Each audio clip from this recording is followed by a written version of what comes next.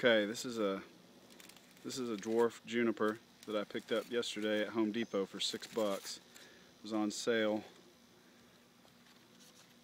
And even though I don't quite know what I'm doing yet, I just thought it was really interesting looking. It's got some dead wood right here already on it. It's kind of cool.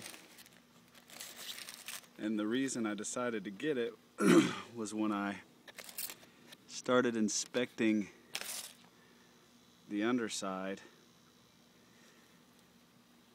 See, I don't know if you can see that, but there's a really nice little curve. The trunk comes up and over, and I think if I remove this branch that's coming at you, as well as some of the back branches, it could end up being pretty cool as a windblown looking bonsai or something to that effect.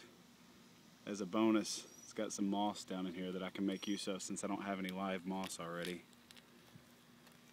But you can kind of see, let me see if I can get up in there, there we go. You can see that the limb coming at you will come off and it'll come up and sweep over. And it's also got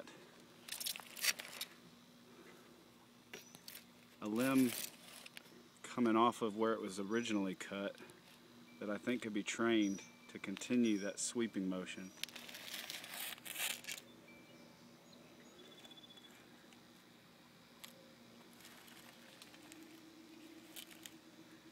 And I really need to at least get it potted so that I can mount it up a little bit and you can see the structure underneath there a little bit, even if I'm not going to start trimming it yet because it's just so full right now, and down in there you can't see anything. While I'm showing you everything, this is a maple that I started from a seed, and I've only recently learned it really shouldn't be in a pot if I want the trunk to thicken fast.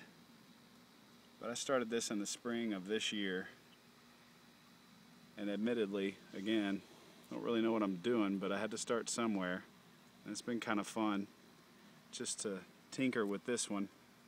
I topped it recently. It was approximately that tall, I guess, which is a little bit over a foot.